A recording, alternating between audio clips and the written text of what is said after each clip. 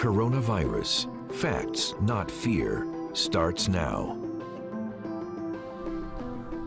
Good evening. I'm Mike Montecalvo from WPRI in Providence, Rhode Island. Thank you very much for joining us. It's accelerating. That's what the word is tonight from the World Health Organization on the ongoing coronavirus pandemic. The agency said deaths around the world passed the 16,000 mark today. In the UK, Prime Minister Boris Johnson has issued a stay-at-home order for the entire country, limiting gatherings of no more than 2. More than 1.5 billion people have been urged to stay home or try to blunt the spread of the coronavirus. That's 1/5 of the world's population. Here in the United States, the CDC is reporting more than 33,000 cases of COVID-19 with 400 deaths. On Wall Street, stocks fell more than 580 points, finishing the day down 3%. As bad economic news continues, President Trump acknowledged the country was not built to be shut down, and his administration is working on next steps to get people back to work. Now, Democrats and Republicans seem to agree that the government should send checks directly to most Americans to get them through the coronavirus crisis. But the debate continues over how much, how often, and how long. Trevor Shirley has more now from our Washington, D.C. bureau.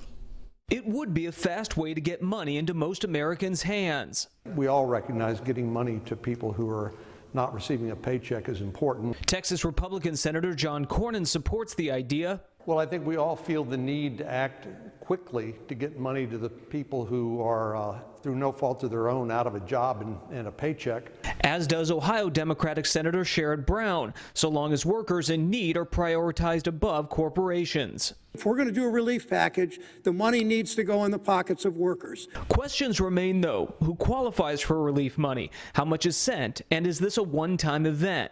I sort of see it as something that's immediately necessary given the circumstances. Jonathan Bidlack is a fiscal policy expert with the nonpartisan R Street Institute. He agrees the measure is needed fast, but says it's not clear if the government would issue money several times or just once. That's really a question for how the economy looks, a couple of months from now. With more workers going without a paycheck, Bidlack says right now sending checks to Americans who qualify is a dependable way to stabilize at least some part of the economy. The biggest advantage right now is that it's a quick way to get relief to people who actually need it. Trump administration officials have already said Americans with high incomes won't be eligible for relief money, but at this point it's not clear when Congress will approve the relief package.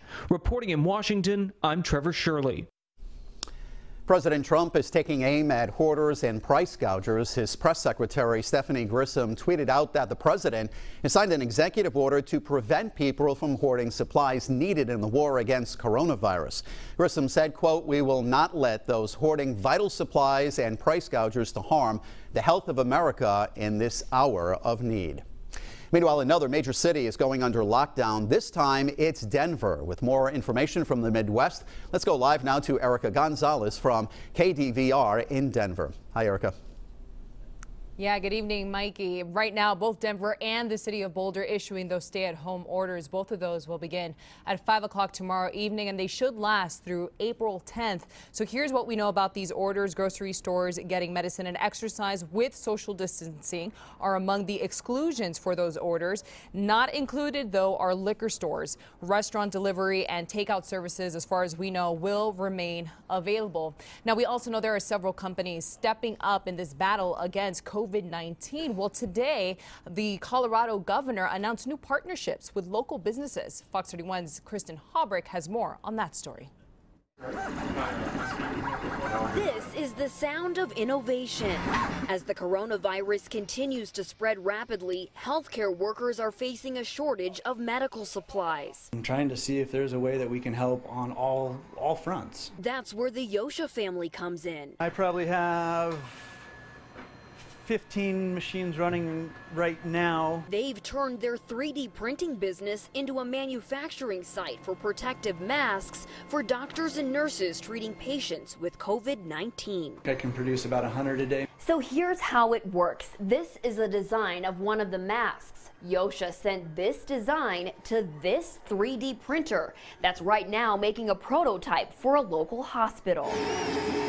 In 2 hours, it's done and can be shaped to your face. Now, Yosha says another benefit is these can safely be reused. When they go from one patient to another, they clean it and sterilize it and go on to the next. Right now, Genesis Plastics Technologies in Greeley, a company called upon specifically by the governor's task force, is mass producing plastic face shields. From the face shield side, we can produce 5,000 to 6,000 per hour. The challenge here is the halo ring, which the face shield attaches to. And currently, as a bridge, we are having those items 3D printed. Genesis is calling on 3D printers across the state, like Yosha's, to help print halos until they can get to a higher manufacturing process. Companies coming together with the goal of saving lives. We take this as a challenge, first of all, and as an honor to be asked to be a part of it. Kristen Hobrick, Fox 31. And of course, that was Fox 31's Kristen Hobrick reporting. I'm Erica Gonzalez reporting in Denver. All right, Erica, thank you very much. As the entire state of New York remains under a stay-at-home order, celebrities are hoping their star power will help influence New Yorkers to follow it. At the request of Governor Andrew Cuomo, they recorded a PSA for the governor's office. The star-studded video features Robert De Niro, Danny DeVito, Ben Stiller, and Lala Anthony. Now, the state-mandated workforce reduction is having devastating effects on small businesses in New York, many of which are hoping they survive. Reporter Mary Wilson from WTEN in Albany spoke with two long-standing non-essential businesses about how they're coping with the closures. Businesses are dark, streets empty, and outside most storefronts hangs a note or a sign, "Sorry, we're closed." It's very scary being a small business and not knowing what to expect and where this is going from here. The shutdown of all non-essential businesses went into effect last night, and flower shops didn't make the cut. Cheryl Knott and her mother have owned Maloney's for 32 years, but the Waterford shop dates back close to a century. If someone's going through a devastating time with a funeral right now, flowers are being what they're going to really kind of need. Knott says she still has about 2 weeks worth of flowers on hand, but no way to sell off her inventory. If you can deliver food, I would hope that we could deliver flowers. Bars and restaurants deemed essential by the governor can still provide takeout. The same does not apply to non-essential businesses. Even before the shutdown, the shop had been slow, with weddings and parties called off. We have Easter and Mother's Day, which are holidays that florists we depend on. Knott doesn't have any employees, but Felthausen's florist and greenhouse had to make 15 layoffs between their two locations. I do object a little bit to the arbitrariness, it seems, of who's essential and who isn't, and specifically like liquor stores and beer stores. Mark Felthausen says the state's list of essential businesses is somewhat haphazard, but agrees his business is not one. I think the funeral directors think I'm essential, and some of my customers think I'm essential, but we got to get real and make decisions that are for the greater good of the country. In business for 106 years, Felthausen says they'll survive. Maloney's is determined to stick it out too. It's buckle down and see what we can do. Surrounded by bright colors and beautiful bouquets, she only wishes she could share with others. We're all going through a real difficult time now, and flowers do make people smile no matter what. Mary Wilson, News 10, ABC. Mary, thank you. North Carolina's governor hasn't gone the route of putting the state on lockdown, but he did make a major decision today. And Angela Taylor from CBS 17 joins us now live from Raleigh with the latest there. Hi, Angela. Well, hey, Mike. Yeah, so Governor Roy Cooper not announcing a shelter in place. However, he did make a big decision about our school system. We have learned that classes will be out until at least May 15th. Now, it's important to note that normally our schools don't get out of class until mid-June. And so we're just waiting to see what the State Department of Education will decide, if whether or not our students or our children are going to learn online, or if they're going to open up classes, schools back up during the summer. So again, at least May 15th. Now, the the other news out today, the governor mandating no gatherings of more than 50 people. Now, we have heard this before, but state leaders say that people aren't listening, so they're issuing this again, no more than 50 people. Also, by 5 o'clock on Wednesday, all hair and nail salons, along with gyms, are being ordered to close. Again, we already know that restaurants and bars are closed right now, except for curbside dining. Now, some hospital systems, such as Vidant in eastern North Carolina, have requested the governor go further and order that people do shelter in place. Here's how the governor responded to that today. As a state right now, we are preparing for every scenario. Right now, we're not issuing a stay-at-home order, but the situation is constantly evolving. We have taken action to close a number of businesses that provide for close contact where it's hard to have social distancing. Now, the governor said he's trying to remain optimistic that schools will reopen at some point before the end of the year. Again, we know he's working with the State Department of Education to make that happen. Now, the state also released new numbers today. They have tested about 8,400 people. And remember, we have 4 different places testing people for COVID-19. Now, out of that 8,400, 344 people have tested positive. And with all of this new information, the governor saying we'll probably see more cases in the future because there is more testing, that we just have to be vigilant about what's happening. One other quick update, Mike, that we have here is that anybody that's brought into the Wake County Jail, which is where we're located in Wake County, the offenders must be in quarantine for at least 14 days, and they will be remaining in single cells before they can be put with the general population. Mike? All right, Angela, thank you very much for that report. One of the biggest issues nationwide is the shortage of PPE, or personal protective equipment, for healthcare workers. And Honeywell's facility in Smithfield, Rhode Island, will begin producing N95 masks, which have been in limited supply for weeks. President Trump announcing the deal on Sunday. The move will bring 500 jobs to the Ocean State. Honeywell has tasked the recruiting agency Manpower with the hiring effort. Meanwhile, Rhode Island's governor is getting tougher with travelers. Kim Kalunian has the details.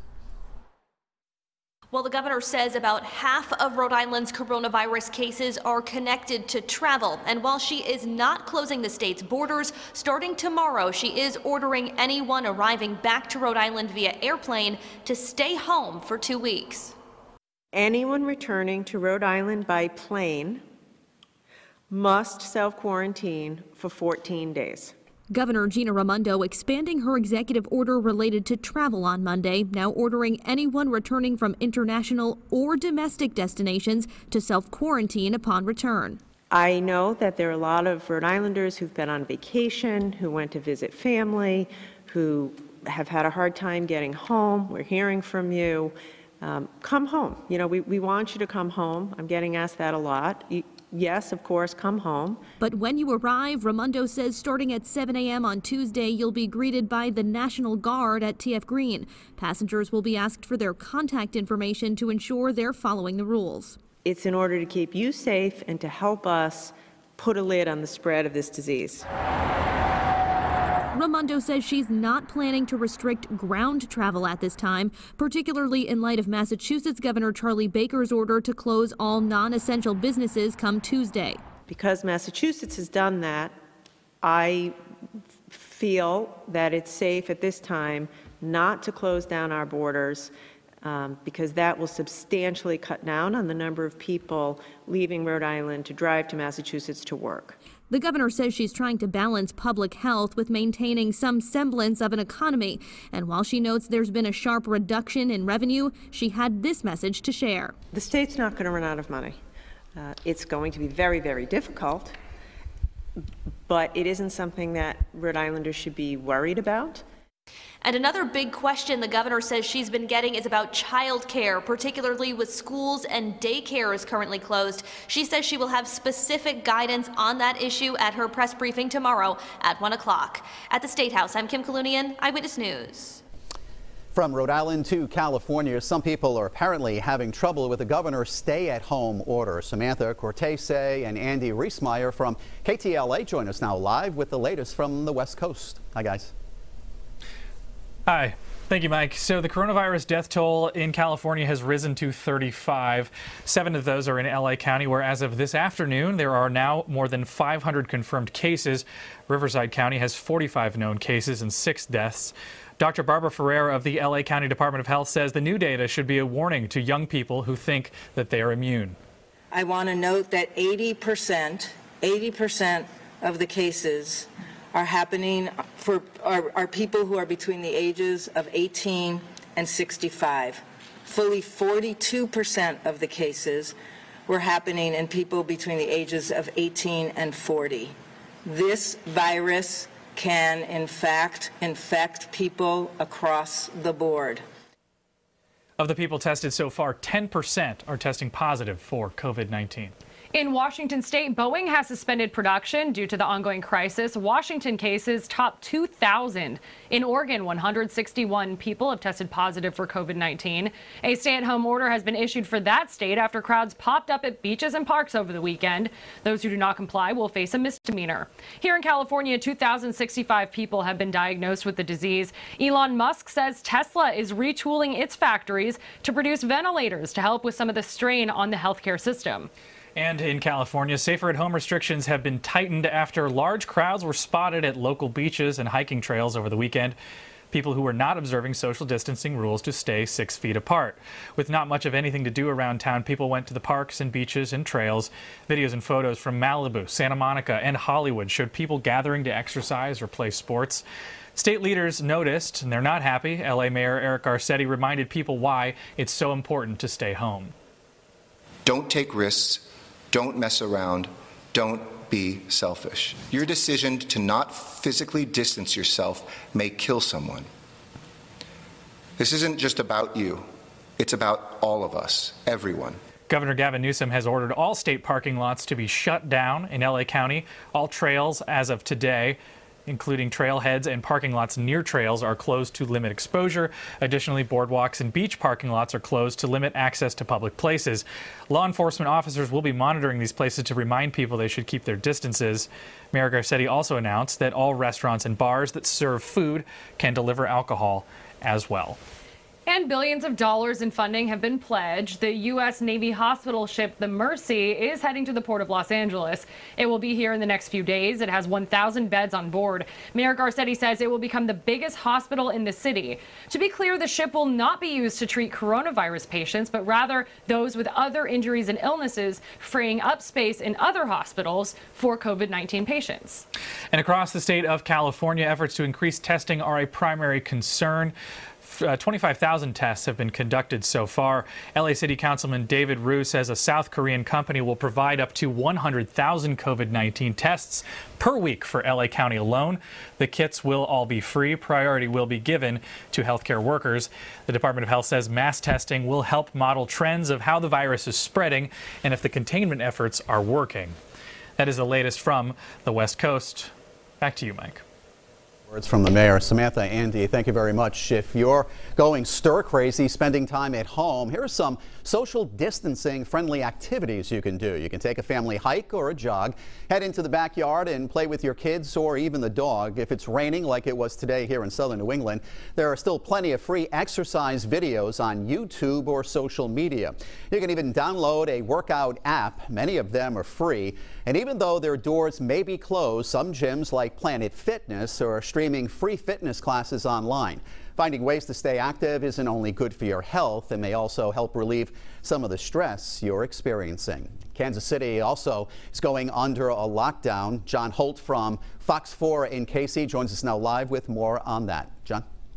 Hey, Mike, hello from Kansas City. Here in our metro, just under 4 hours away now from, they're not really calling it a lockdown, a stay-at-home order taking effect. They say it's a kinder way, according to local government leaders, of labeling it rather than something like shelter in place or lockdown. They want you to stay at home, and unless, and there are a lot of exceptions here, you work at an essential business, including car repair shops, restaurants, even liquor stores.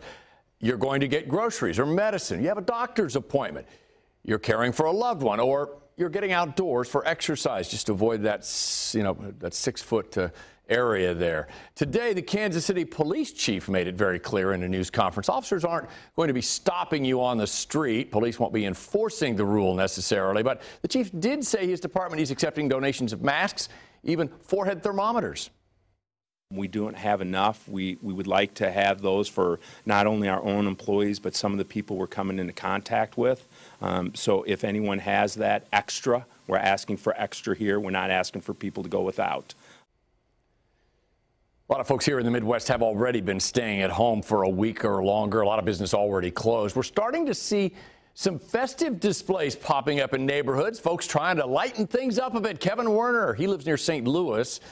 You can see his house all decked out, started with Christmas lights. Then he just kept pulling stuff out of storage. I'm stuck home with the kids. We're getting a little stir crazy, so we'd heard some other people were doing it, so we just started putting things up, and we just put one thing up. One thing led to another. Now it's a holiday smorgasbord on his front lawn. Even his neighbor across the street joining in for the fun. Again, at the scene near St. Louis. A little bit of positivity there. Lord knows we need it, right? We have about 100 confirmed cases in this 5 or 6 county metro area. Health experts keep telling us our curve is just starting. The mayor telling me tonight he thinks it's about 2 weeks, and then we may start to see things drop off. That stay-at-home order for the 7 county metro is in place for a month. That gives them 2 weeks, sort of a cushion, so to speak. Mike, back to you. All right, that seems to be a familiar theme across the country too, John. Thank you very much. We'd like to remind you what the symptoms of coronavirus are. Doctors say it's shortness of breath, a dry cough, and a high fever. If you're feeling symptoms and think you could have the virus, you should call your primary care doctor or call ahead before showing up at a walk-in clinic or hospital to give staff time to prepare. It can be extremely easy during these unprecedented times to get overwhelmed or depressed about the impacts this pandemic is having on all of our lives. Today, Massachusetts Governor Charlie Baker tried to put the situation in perspective. Please take a listen. As we all know, purpose is what drives us. Purpose is what fills our souls. Many feel lost, and I can see why. But here's the truth. We all have a role. We all have purpose as we battle this disease. Protecting one another from the spread of COVID-19 by limiting physical and social contact and staying at home is profoundly purposeful. And speaking of purpose, check this out. This will put a smile on your face. Even though schools are closed, teachers in Bentonville, Arkansas wanted their students to know they're behind them. A caravan of teachers rolled through the town while students cheered and waved. And of course, they were also practicing social distancing. Schools will be closed through at least April 17th. Well, our goal of our Nexstar family is to make sure you continue to get the latest facts on the coronavirus without the fear. We'll be back at the same time tomorrow night with stories from across the country. For now, I'm Mike Montecalvo. Thank you very much for joining us, and please stay healthy.